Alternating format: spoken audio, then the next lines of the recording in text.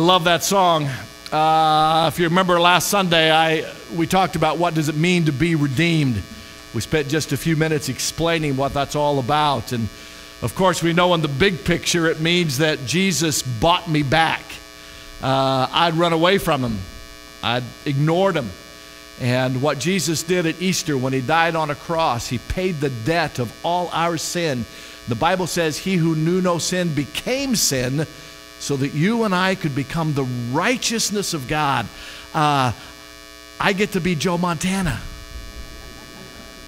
Okay? Not by imitation. Again, if you weren't here last week, that makes absolutely no sense to you, all right? But I get to be Jesus Christ. As God the Father looks at me, he sees his Son. And that's who I get to be. And so when I have accepted, when I have taken my sin and I've gone to the redemption center, which is the cross, he changes out my sin for a waffle iron. Again, you had to be here last week, all right?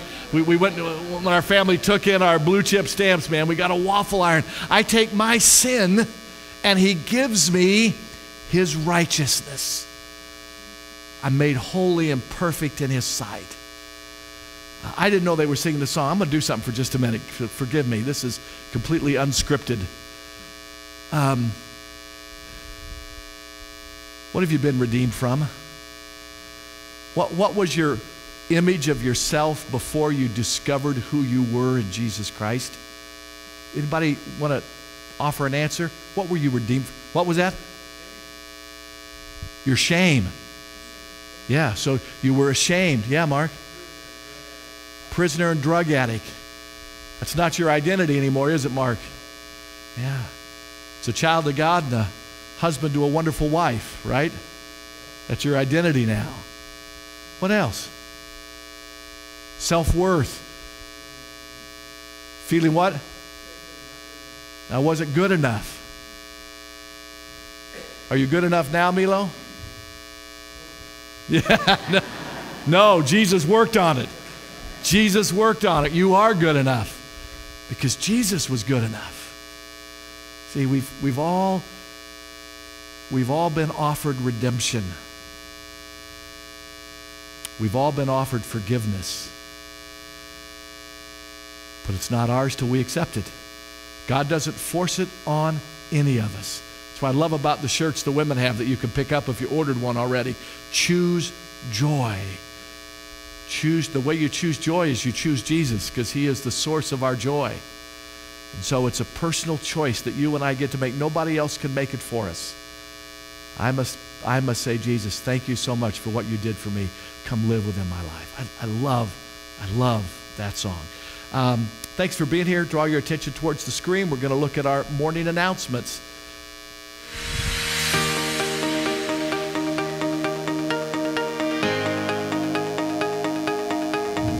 Good morning and welcome to New Hope Community Church. We're glad that you're here. If you're a guest, we'd like it if you could fill out a Connect card that's in the pew in front of you so that we can communicate with you what we do for the rest of the week here. We don't just do stuff on Sundays. Our goal here at New Hope Community Church is to compellingly communicate the all-sufficiency of Jesus Christ with everyone that we meet. And here are just some of the activities that we have around New Hope that help us to do that. One of those awesome opportunities that we have here at New Hope is our monthly Prime Timers Luncheon. That is for those of you who are 55 years or older. That's 55 years or older. Get to come and hang out and fellowship with each other. I hear the dessert table is amazing. Next month, you don't want to miss next month. Next month, we are going to have a carnival on June 12th, so make sure you're there for that. You put that down. This last week, we had our Prime Timer Senior Luncheon, and we had an art contest. And I just wanted to show you all what the winning picture was from Table 1. So check this out. You don't want to miss it. It's going to be an awesome event next month, June 12th. See you there. It's that time of year again. It's the Pastor Feed. And that's our annual fundraiser for the 4th, 5th, and 6th graders to go to camp at Heartland. They'll be going at the end of July, but now is the time that we need to help them. What we'll do is we'll sell tickets for the Pastor Feed. That'll be out in the pavilion this week and next week and on the evening, which is next weekend. And there'll be raffle prizes available. Raffle tickets will be available next week. and we're asking you to bring pasta dishes and raffle prizes and the sign-up sheet going round today. If you could bring the raffle prizes on the Friday beforehand, that would be useful so we could put them all out ready for Sunday morning so that people can buy raffle tickets and put them in the selected gifts. We thank you for all your support on that, and we hope to see you there next Sunday night. May 26th from 10 to 12 here at New Hope, there's going to be a crochet class. If you crochet or knit, or even if you want to learn how to crochet or knit, feel free to come.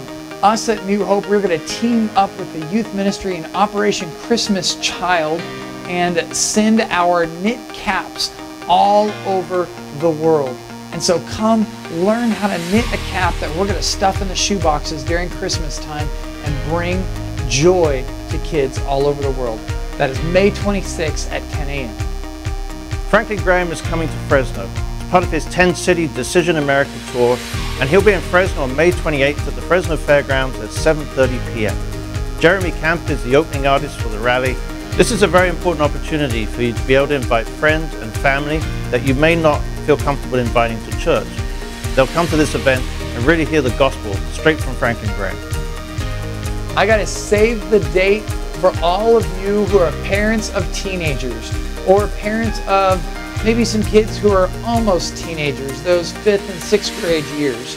On June 23rd, we're going to have an all-day next level parenting conference just for you. We as the Student Ministries Department want to come alongside you and help you and equip you to be the best parents you can. So join us on June 23rd. Put it on your calendars right now. Pull out your phones, put it on your calendars. June 23rd, Next Level Parenting Conference. It's going to be one that you don't want to miss. If you've been wanting to get involved at New Hope Church, there's plenty of opportunities to do that. And this is a really good opportunity to meet other people while you're doing it. You can go to newhopechurch.net, go to ministries, and then down at the bottom, service opportunities, and there's a whole list of opportunities for you to get involved here at New Hope. I just want to let you know of a couple things that are going on here at New Hope on June 3rd. These are things you're going to want to pay attention to. Typically at New Hope on a Sunday morning, we have 4 Sunday services, one at 8, one at 9:15, one at 10:45, one at 6 p.m. You're probably sitting in one of those right now. Well, if you are in our 10:45 or our 6 p.m. Sunday night service, pay attention. There is a service time change for you. We will be starting at 11 a.m. on Sunday, June 3rd, and at 5 p.m. on Sunday night on June 3rd. So make sure you mark those times. New service times brings new exciting things. Make sure you mark that down. We're really glad that you joined us today. If you'd like prayer, please fill out the Connect card in front of you and put it in the offering. Prayer is a very important part of our ministry here. We hope that you experience and pass along the all-sufficiency of Jesus Christ today.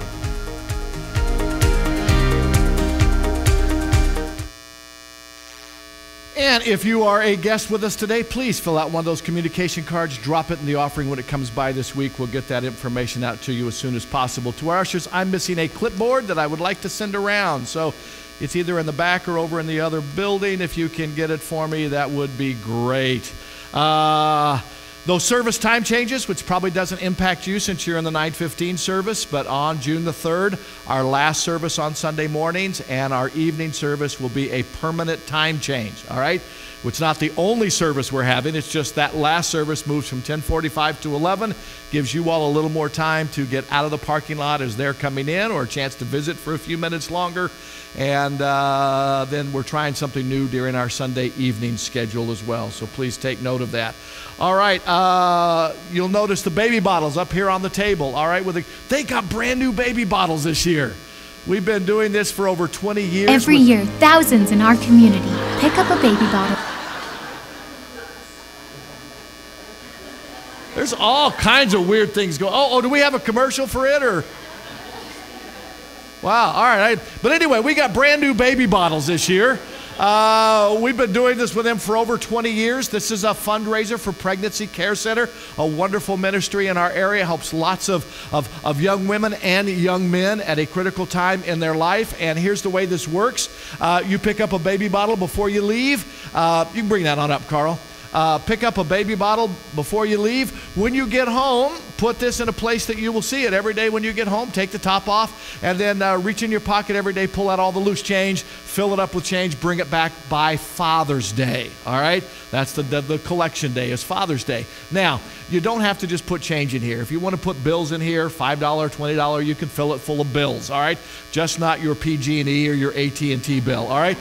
You can also put checks in here. If you put a check in here, make the check payable to Pregnancy Care Center. One of the few times you make it out to the organization, not to the church. They come by, collect all these bottles on the Monday following Father's Day, and then they call us back after they count it all up and let us know how much they raised through New Hope Church that day. And churches all over the state of California are doing this. And so hope you can pick up 1 or 2 bottles and bring them back, all right? The sign-up sheets that are coming around are for 2 things on top. It's been around for a couple of weeks. This is Mark in here? I saw him come in. Oh, there he is. Hi, Mark. What's the sign-up sheet for? Yeah, I love the way he says that because I think you all are going to feed me that night. I think he says the pastor feed, all right? But it's the pasta feed. So I just want to think I'm getting fed that night. I love the accent. It is so good. And so for the pasta feed, you can volunteer if you've already done it. You don't need to sign up again, but you can help in a variety of ways. You can bring a pasta dish that night that will feed 10 or more. You can bring a salad, same thing. You can bring bread, same thing. You can bring multiple things if you would like to, or you can also bring something for the raffle that night, all right? And just indicate what it is that you are willing to do. And so those sign-up sheets are going around. Underneath the pasta feed is for those of you who like to ride motorcycles, okay? I think that Tony and Debbie will not be involved in that trip. Tony and Debbie, it's good to see you out today, and we're glad that you're feeling better, all right? Glad that wasn't serious. For those of you who still ride motorcycles, they're going to have a motorcycle ride on June the 3rd, and it's going to be after the 8 o'clock service. They're going to take off. They're going to Oakhurst, and they're going to have a breakfast at Pete's Place, all right? So you can sign up for either of those. Now, in terms of the pasta feed, you can purchase your tickets for the pasta dinner out at the Jams table in the pavilion. This is what I love. You bring the pasta, you bring the bread, you bring the raffle, and then you buy a ticket to eat the stuff that you bring, all right? It's absolutely wonderful, and this is a fundraiser. We have a record number of 4th, 5th, and 6th graders going to camp. We set a record last year of 20. We have 28 kids going to camp this year. That is absolutely awesome. Good things happen at youth camp. Trust me, good things happen at youth camp. It's where I invited Jesus Christ into my life. And so we try to reduce because it is expensive. And so we try to help all of our families and our kids get to go to camp, and that's what the pasta feed is all about. Let me highlight some prayer requests that are not in your bulletin, all right? And it's kind of a lengthy list. This has been a challenging week for a lot of families. I have turned the cooler down a little bit. For those of you who are fanning, it should start to cool off in here, all right? Terry and Dana Orr. Terry and Dana, wave just so people can put face and names. They're sitting right there. Been part of our church family for a long time. Their daughter has had a variety of health issues for the last several years. She has been through so many tests. She has been poked and prodded and investigated and explored. And it's been more of a process of elimination. And this week there's another important test. It's one more step in that process really of elimination, trying to get a diagnosis to it. And where the process of elimination is leading the doctors to is to a conclusion that she very well may have Lou Gehrig's disease. And so we want you to be in prayer for them. There is another one of those tests this week, and we certainly want you to be praying for them and for her. Jim Lewandowski, many of you have been praying for his wife, Marianne, for the last several months. As you know, right at the beginning of the year, we found out that she had cancer, and she's been going through a lot of treatment. She's been doing very, very well. She's been here most Sundays in spite of the treatment. Her son and daughter-in-law also attend here. Her daughter and son-in-law attend here. Dad, Big Jim, you'll see him around here. Jim has been in the hospital for 4 weeks. He has had 4 surgeries. He has been ICU. He has he's had sepsis during this time as a result of some of these surgeries. And the biggest concern for the family and the biggest challenge for them is Jim does not know Jesus Christ. Jim says he believes in him, but he said, I don't know that Jesus wants me. And I want you to be praying for both Jim physically and spiritually. I had a good visit with him this week. I understand he's been upgraded out of ICU, and I hope that is the fact, but do be praying for him as they continue to go through this. Juliet Benson, new in our church, new in a relationship with Jesus Christ, is experiencing some challenges and is also in the hospital this weekend. The Parkers, Greg's dad, we prayed for him a few weeks ago, was in ICU at Veterans Hospital, and he got a message on Friday, I believe it was, that his son had a heart attack. Did it get defined as a heart attack?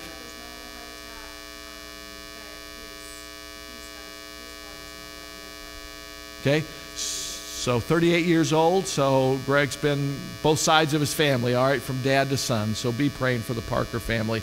Rachel Thomas in our church, who works at St. Agnes, got to be a patient at St. Agnes this past week.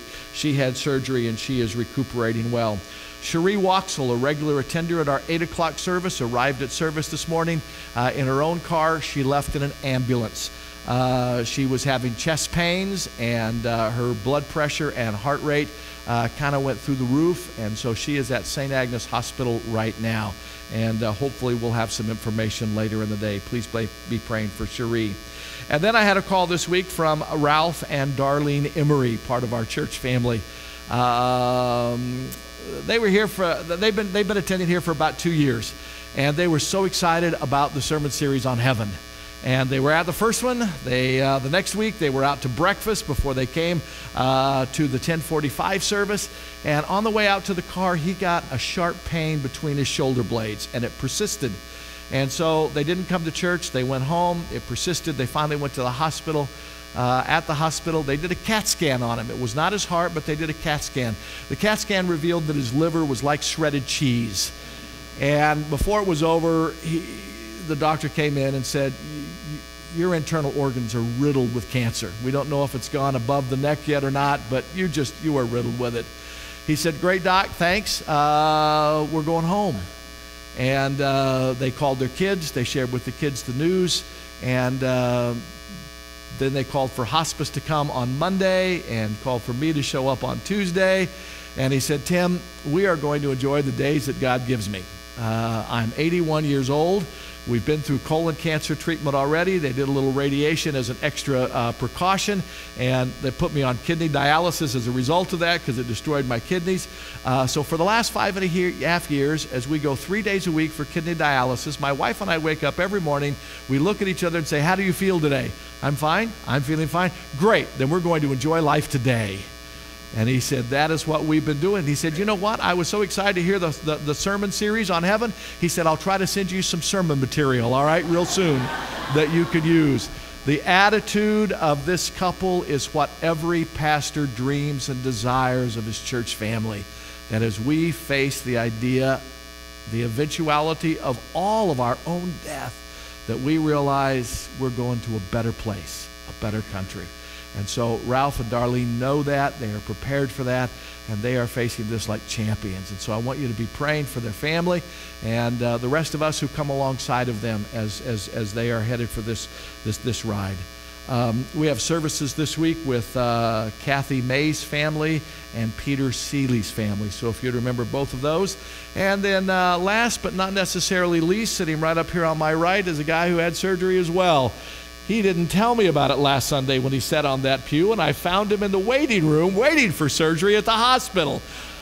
I've been known to do that, just roam through the waiting rooms of hospitals looking for church members, all right, who don't tell me. But actually, I found Larry and his wife in there, had a chance to have prayer with him before he went in, and obviously surgery went very, very well. It's also obvious that it wasn't plastic surgery. He looks exactly the same way he did last week.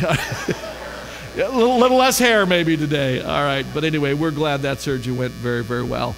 I'm going to ask our ushers to come forward, wait on us as we have our morning tithes and offering. If you'd come, please. Would you join with me as we pray? Cooling off in here a little bit? People feeling better? All right. Anybody getting too cold yet? Okay, good. Let's pray.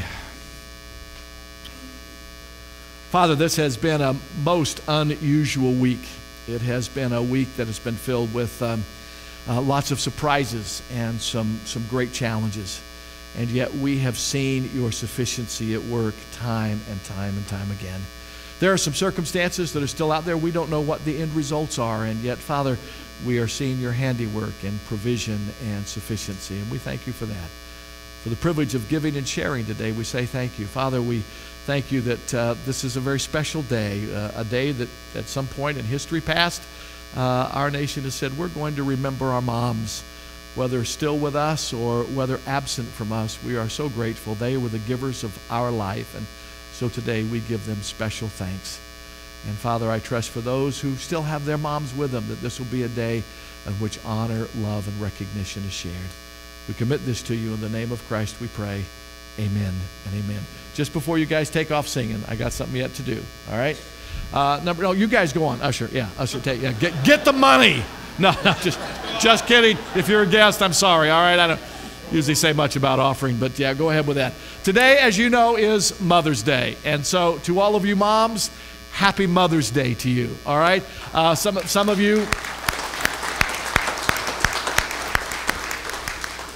you said, Tim, you really dressed up today. Well, I dressed up for two reasons today. Number one, it was cooler, all right? But first and foremost, the primary reason that I dressed up today is because it is Mother's Day. My mother always loved her son in a suit.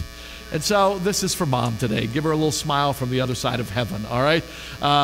She is probably saying, Tim, your pants are a little bigger than they used to be when I was here. And she's absolutely correct. But anyway, we do have a special gift for all the ladies here today, all right? Whether you are a mom or not, but you are a lady, we're glad you're here. You all have moms, every one of you. And we want to recognize you, young or old. We want to say thank you for coming to be with us today on this Mother's Day. And I know some of you are here with your moms, and thank you for honoring your moms by your presence of coming with them to their church today. We are so grateful for that. So I'm going to ask for some men. Dan, would you help us out on this side? Greg, on this side? I'm going to ask that you guys, this is kind of heavy, that you pass it up and down each aisle on this side. Ladies, you have your choice, okay? There are refrigerator magnets, all right, in here that say either hope, love, joy, and they have a scripture verse on it, our gift for being here today, or if you would like an Amazing Grace for a Woman's Heart devotional book, all right? So you have your choice. Take whichever one that you would like. So if you would to... Yeah, pass it, or you know what, count and hand them down. I don't know, figure it out, all right? That on this side, Rick, would you give us a hand? All right, and I should pick some. All of a sudden, I just went blank. We went shooting yesterday, and yeah, John. Thank you very much. Such a unusual name. All right, so this is for this side. All right, this one's lighter. Okay, all right. So anyway, distribute those, ladies. Thanks for being here, and. Well, what's up with heaven? That's what we've been looking at for the last few weeks, and we will for the next couple of months. If you're part of our regular church family, you're part of God's family, you know that heaven is your eventual home. If you are visiting with us today and you wonder what's all this talk about heaven, I hope you'll enjoy some of what we have to say about it. But the reality is this, all of us are going to die someday. It comes young, it comes old, it comes sometimes with reasons like sickness or a disease. Sometimes it catches us completely off guard and unexpectedly. But the reality of life is we die. An important question for all of us to consider is, what do we believe is on the other side of the grave? And for those of us who have placed our faith and our trust in Jesus Christ, we believe that God has a lot to say about what our forever home is going to be like, and that forever home is a place called heaven. And you better hope that's not God calling you home right now, all right? We've called one ambulance to the church already today. Let's not call another one. But it is our forever home, and we ought to know something about where it is that we are going. And knowing about where we're going ought to impact the way we live between now and then. And so that's what we're spending our time looking at over the next several weeks. And last week, as we took another step in this journey, we discovered a few things. And in just way of review, let me hit a couple of key points. Last week, we discovered, according to what Paul wrote in Colossians 3, verses 1 and 2, keep seeking the things above, where Christ is. He is seated at the right hand of God. Set your mind on things above, not things on the earth. And what Paul is telling us is that while on this earth, we need to be intentional about choosing to think about heaven. It doesn't come natural because for a lot of us, we think it might get a little morbid thinking about heaven all the time. Well, I don't want heaven to be morbid. The process, the doorway to get there might be a little morbid. But when you arrive, it's going to be absolutely incredible. And Paul said there's benefit for us as we keep thinking and as we set our minds on things above. Just as many of you ladies have t-shirts that says, choose joy. Actually, right now, Bob is wearing a woman's shirt over there called, are you cold, Bob? Yeah. Okay, turn the coolers up now just a little bit. It's horrible to see him in his wife's shirt, all right? Okay, good. Yeah. You are right about that in a whole lot of ways, Bob. I knew you before she married you, all right? So, yeah. So, just as we choose joy, choose to think about heaven. And then Peter wrote in his second letter, chapter 1, verses 3 and 4, the divine power of Christ has granted to us all things that pertain to life and godliness, through the knowledge of him who called us to his own glory and excellence, by which Christ has granted to us his precious and great promises, so that through them, the promises, we may become partakers of his divine nature, having escaped the corruption that is in this world because of our sinful desires. You see, when we think about heaven, while on this earth, we should be intentional about living here the way we're going to be living there. So let me ask you a question. Do you think you'll be thinking about your sinful desires while you're in heaven? No. So stop thinking about them while you're here on earth. When those temptations come, the scripture says, whatsoever things are good and right and just and pure, think on these things. We can't stop temptation from entering your mind, but you can stop temptation from controlling your mind. So begin to think and live here the way we're going to be living there. And then the knowledge of heaven should make a difference in our choices on earth. The idea of knowing that we are going to heaven should have influence on the way we live here. Dr. Robert Jeffries, pastor of Dallas First Baptist Church and writer of a book on the subject of heaven, said in that book, the more we think about the next world, the more effective we become in this world. When we review the lives of men and women in the Old Testament who made the most profound impact on the world, people like Abel and Enoch and Noah and Abraham and Isaac and Jacob and Sarah, we discover one common denominator. They were captivated by their hope in the next world. If you brought your Bibles with you or you have your electronic devices with a Bible on it, I'm going to read 4 verses from Hebrews chapter 11, verses 13 through 16 that validate for us what Pastor Jeffrey said. The more we think about the next world, the more effective we become in this world. Those of you who are familiar with the Bible not every chapter in the Bible has a name, but Hebrews chapter 11 does have a title given to it. What is that title? Yeah, the Hall of Fame of Faith is what Hebrews chapter 11 is known for. It is a New Testament book, but it reviews Old Testament history. And in chapter 11, it's kind of a record of the Hall of Fame of Faith. And there are some really prominent names not mentioned, but they get covered by a sentence which says, there are too many for us to mention. and then he goes on to talk about them. But Hebrews 11, 13 through 16 reads like this. All these people, referring to these Old Testament saints, they were still living by faith when they died. Wouldn't you love to have that said about you when you die? Living by faith at the moment of their death. They did not receive the things promised. Now, for the Old Testament folks, they did not get to see Jesus face to face. They did not get to see the Messiah arrive in the world.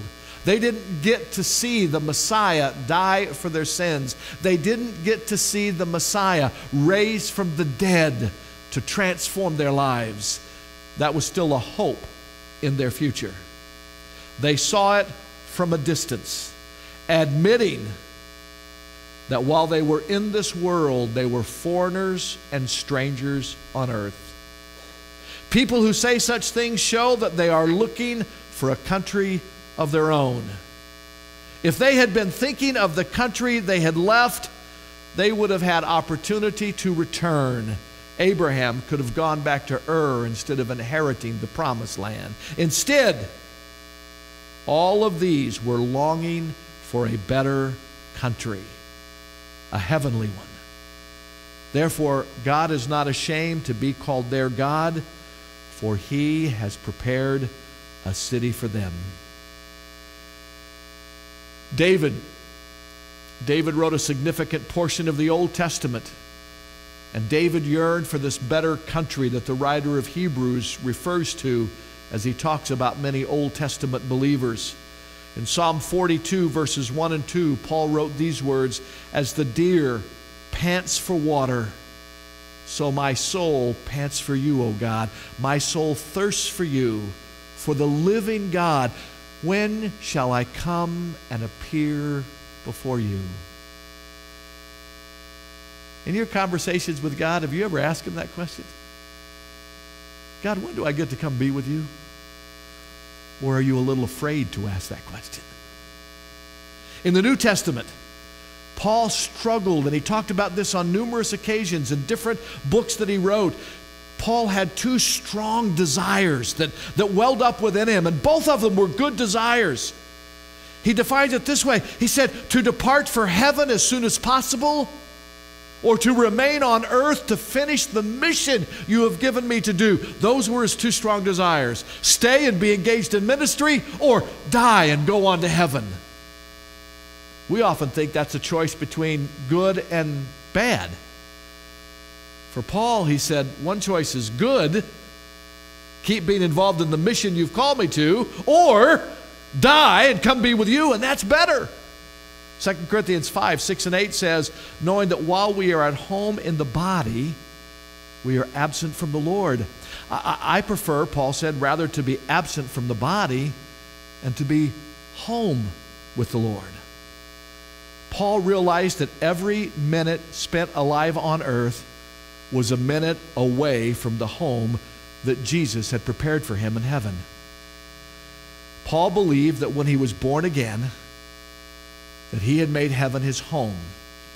Earth was no longer his dwelling place. And Paul had come to a point in his life that he didn't want to spend one more minute than absolutely necessary on earth. Isn't that peculiar thinking? Most people today struggle to hold onto every minute they have on earth as if it is going to be their last. Paul said, no. I've got many more breaths to take, but they'll be celestial breaths. They'll be breathing perfect air of heaven. Yet Paul realized that it was necessary to spend some time on earth to finish what God had wanted him to do in his life. And what was Paul doing? Guiding other people to heaven with him. Do you remember last week? At the beginning of the sermon, I showed you a clip of a vacation I'm going on this summer. If you weren't here last week, y'all missed it. Life sucks for you today. Oh, I shouldn't have said that on Mother's Day. That would have made...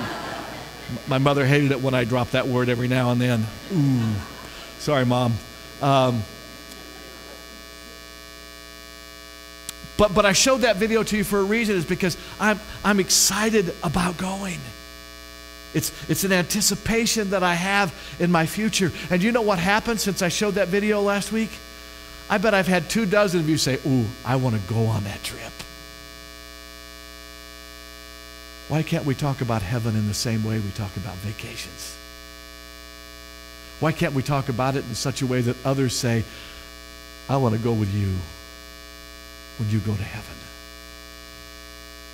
See, to the Philippian Christians, Paul made this confession.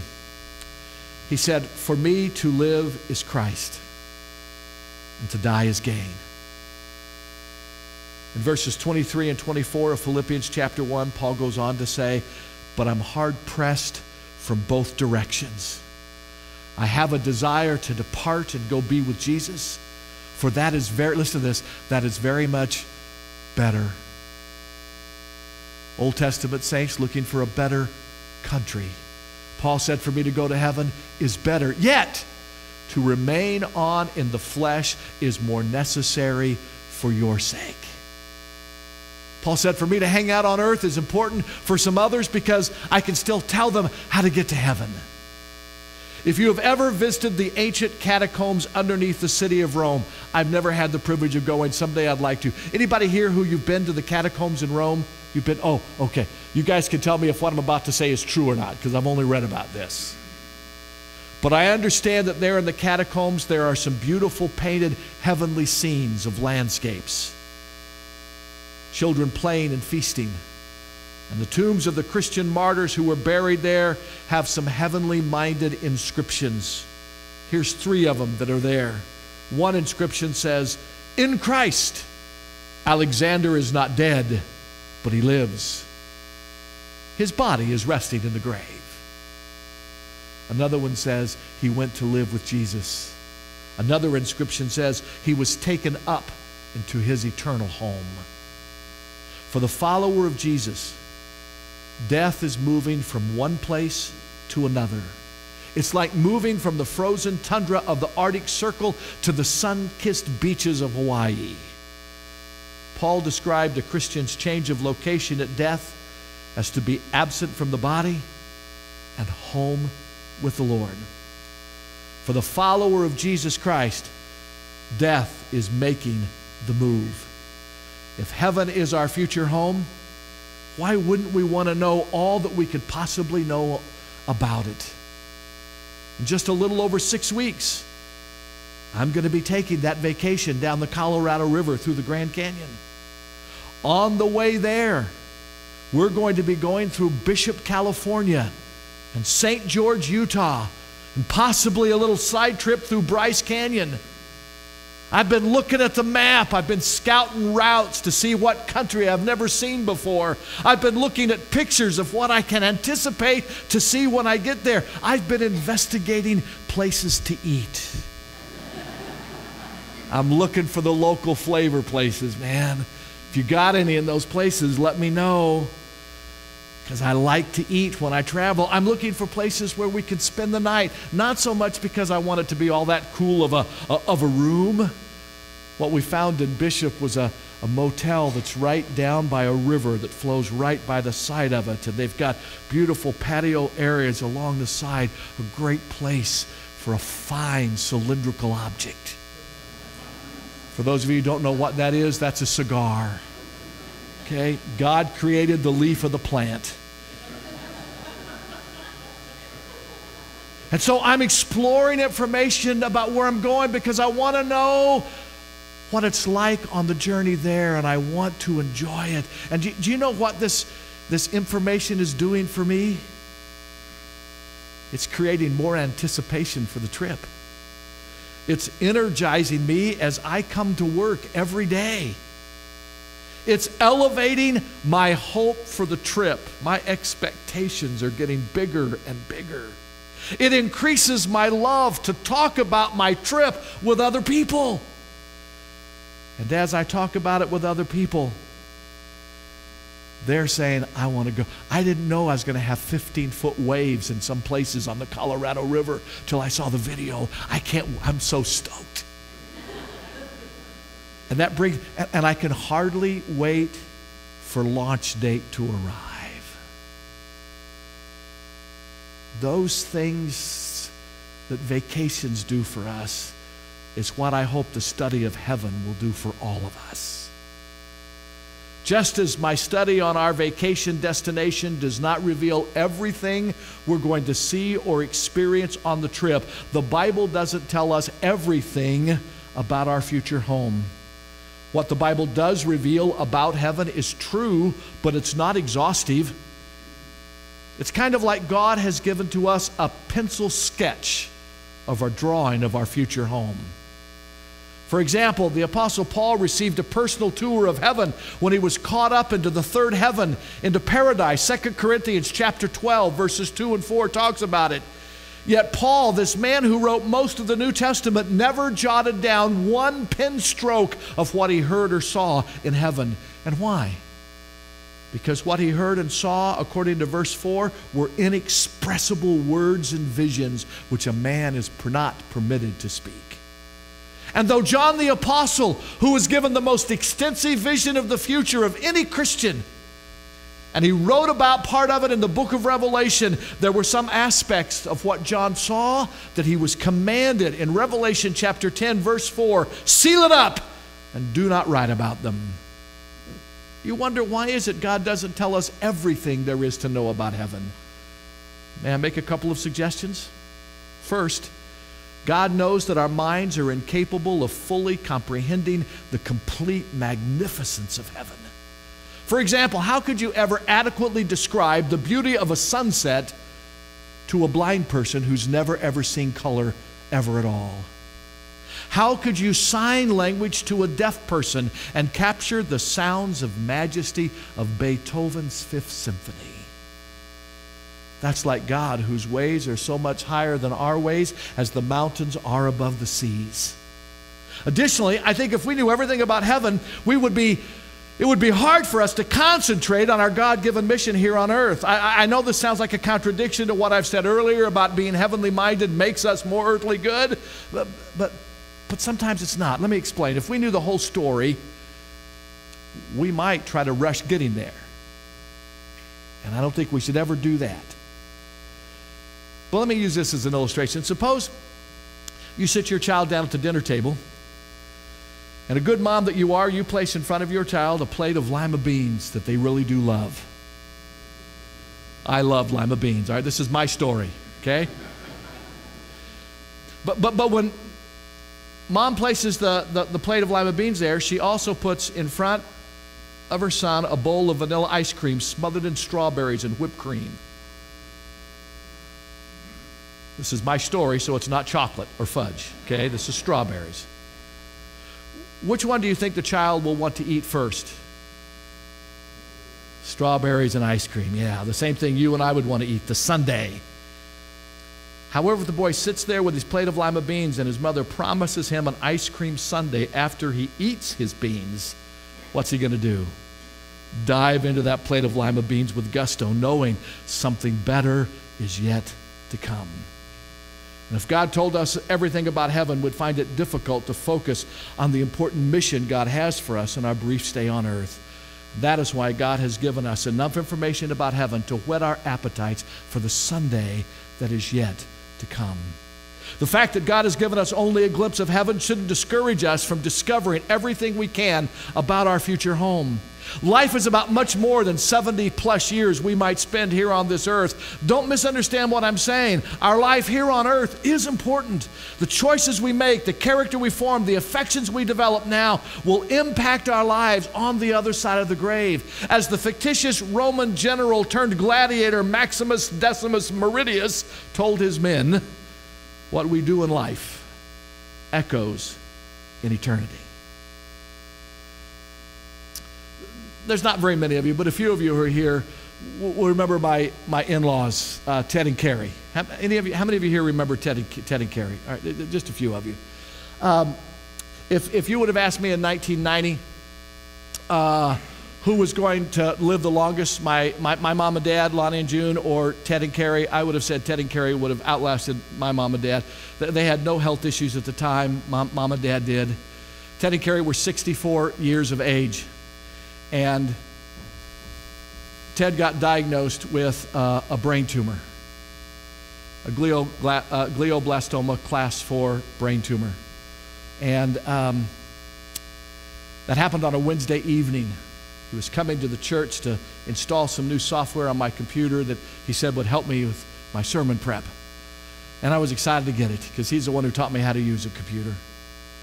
Before he could get here that night, he couldn't talk. They rushed him to the hospital, and after a CAT scan, it was discovered that He had a brain tumor. They got him to San Francisco for more tests, and we met with the team up there.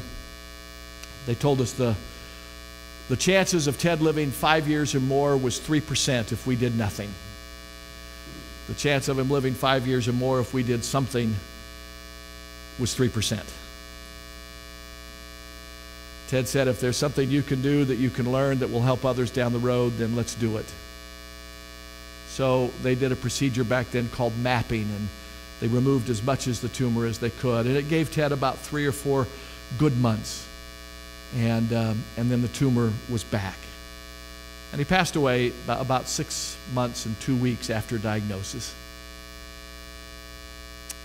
When we went back to the hospital after they'd done the surgery and he had recuperated about 3 weeks, we went back up to get the reports of what they thought the prognosis would be and the success of the surgery. The surgeon was very straightforward, compassionate but very straightforward, and said, what we did worked,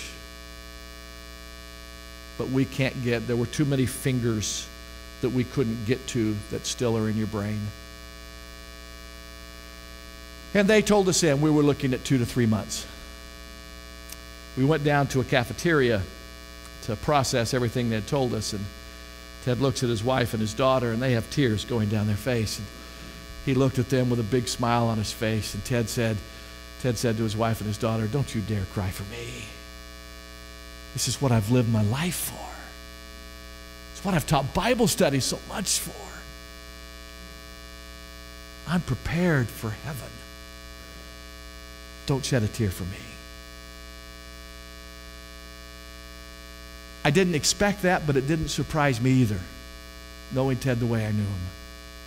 I learned a lot about how I want to face death from that moment. Had no idea that 6 weeks later, I was going to find out that my mother-in-law had leukemia. And that 4.5 months after that, she would go to heaven as well.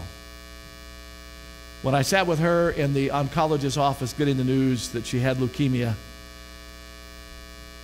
I did not expect that my mother-in-law was kind of the worrywart in the family.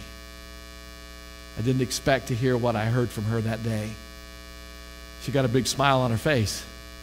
She looked at the doctor and she said, you know, I wondered what God was going to do with me. She said, I knew my mission in life was to be my husband's helpmate. I provided a home and an environment and resources for him to teach God's word. My job is done.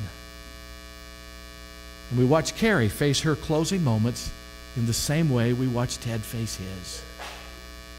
And I've never forgotten those things. You see, what we do in life echoes in eternity. It really does.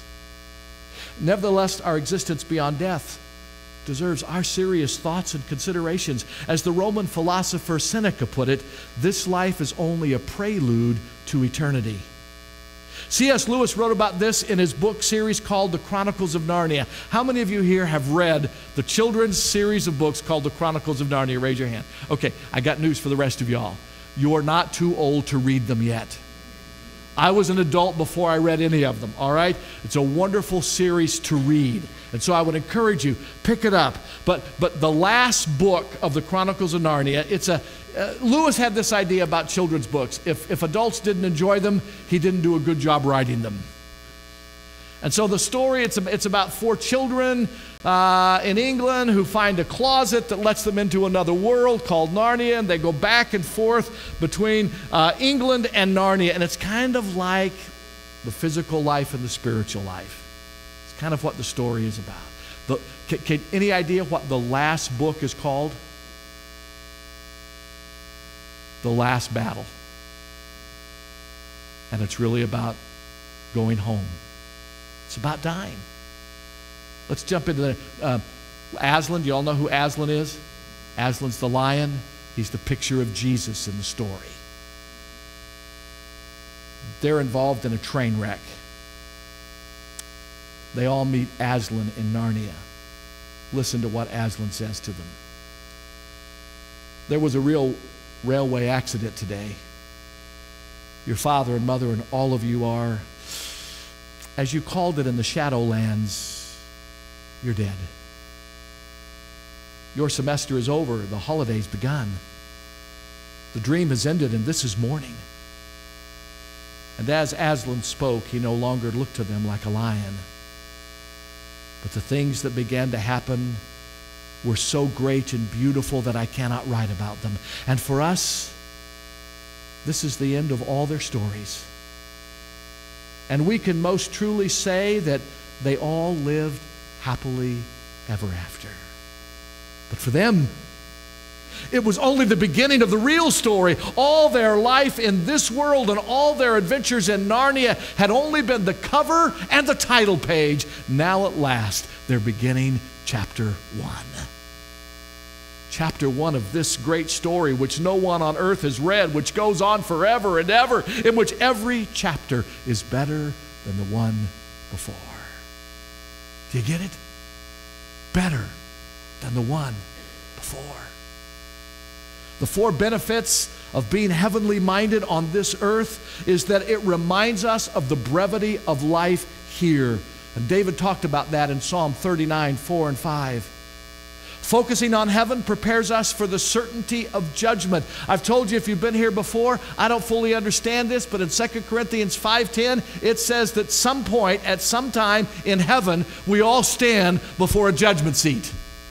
We're already in heaven, but we're going to be made aware of what our life was really like on earth, and it's going to be dealt with. Number 3, focusing on heaven should motivate us to live pure lives on earth. Peter talks about that in 2 Peter 3, 10 through 12 that I read earlier.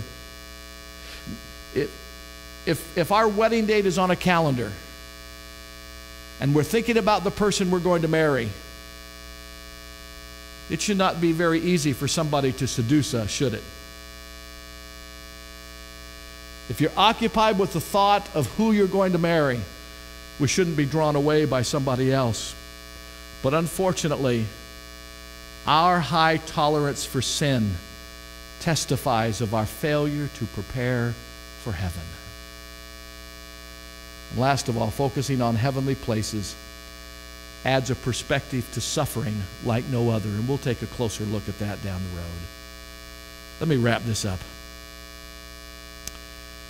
From the Old Testament to the New Testament, we're informed, we are enlightened, we are challenged with the idea that heaven is better. Somehow we've got to get that from truth to belief in our own lives. Some of you have heard me tell this before. There was a young woman who had been diagnosed with a terminal illness. She had been given 3 months to live, and so she was getting her affairs in order. She called her pastor, and she had him come over to her house to discuss some aspects of what her final wishes were. She told him which song she wanted sung at the service and what scripture she would like to have him read. She also told him, this is the outfit that I want you to make sure I'm buried in. This is my Bible. I want you to make sure that it's with me. He got ready to leave. And she said, oh, Pastor, I almost forgot something. This is very important. There's one more thing I want you to do for me, one other detail. He said, what's that? She said, I want to make sure that you put a fork in my right hand. My Bible in my left, a fork in my right. The pastor looked at the young lady and not quite sure what to say about that request. He said, if that's what you want, I'll do it. And she said, this kind of surprises you, doesn't it? She said, well, to be honest, I'm puzzled about the request. The young woman explained, my grandmother once told me this story, and from that time on, I've always tried to pass along its message to those that I love and those who are in need of encouragement. In all of my years of attending socials and dinners, I always remember that when the dishes of the main course were being cleared away, somebody would inevitably lean over and say, keep your fork. The best is yet to come. And I always knew dessert was on its way. So I just want people to see me right there in my casket, my Bible in one hand and a fork in the other, and I want them to wonder, what's up with the fork? The pastor's eyes welled up with tears as he hugged the young woman and he said goodbye. And at her service, people walked by her casket before the service started, and the pastor smiled as he heard many of them say, what's up with the fork? And during the sermon, he was able to tell her that this young lady wanted all of them to know that her best was still ahead of her. Your best is still ahead of you and me. It's called heaven. Are we ready? And do we talk about it in such a way that other folks want to go with us? Let's pray. Our Father in heaven, thank you so much for your Son, the Lord Jesus. Thank you for so much for the bits of information that you give us about our eternal home. Thank you for the interest that's been generated about wanting to know about this place where we're going. But Father, I pray it will not just be a journey of facts, but it will be genuinely a journey that piques our interest, creates greater hope, fills us with excitement, and drives away all of our fears. Heaven is what you've prepared for us. I pray we are prepared for you. Thank you. In Jesus' name, amen. Amen. God bless you. Have a great day. Happy Mother's Day.